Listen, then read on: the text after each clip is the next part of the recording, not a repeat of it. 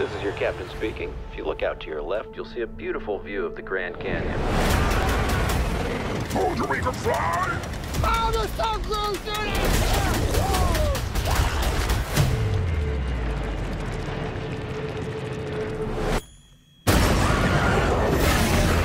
Christ! Where did this ship?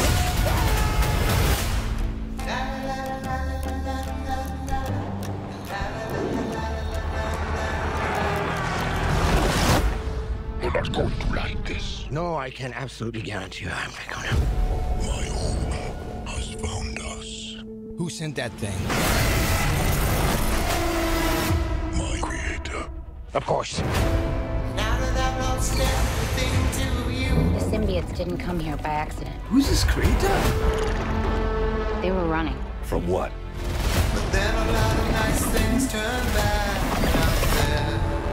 Is that Null? What's his name then? Null! We have something he needs. This is the man who killed the Celestial.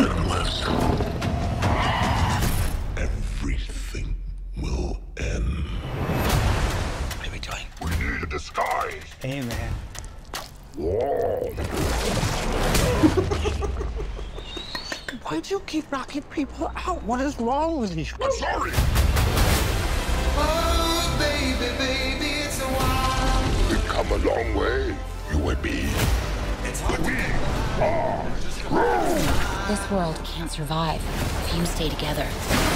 Oh, baby, baby, it's a wild world. But I need him.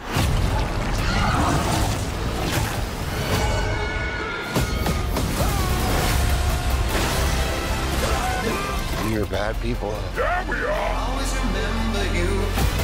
There comes a time in every man's life where you have to make a sacrifice. E.T. Eddie, I'm with you to the end. Is he gonna die?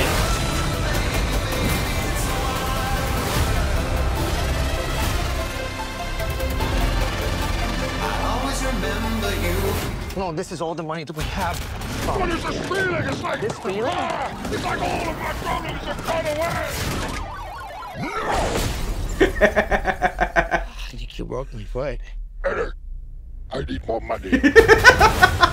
Well, of course Sony would say that after what happened with Madam Web. So Marvel fans, we have finally got our official and final trailer for Venom 3 The Last Dance. And there is a big reveal in that trailer. We have the creator of the symbiote, and he is an entity that was existing in a dark void before the universe was created. So when the Celestials were creating their own life and bringing light into the universe, he did not like that. So he retaliated by creating a Necros sword, and using that sword he decapitated a Celestial. That Celestial ended up becoming a planet also known as Nowhere, and that's a famous location in the Guardians of the Galaxy. But he also has something called a symbiote hive, in which he created symbiote from his own shadow, and he used symbiotes in order to take over the universe and have influence everywhere. Then the symbiotes rebelled against him and kept him in a cage. And the interesting thing about the sword, if you remember in Thor Love and Thunder, Gore the God Butcher used it to kill the gods. And some people may be thinking, how are they making 3 Venom films? But it looks like the audiences wanted it. But I have no idea where they're going to go with this story. I don't know who this kid is that Eddie is sharing the vehicle with. Don't know if they have a big story or a big part of the film,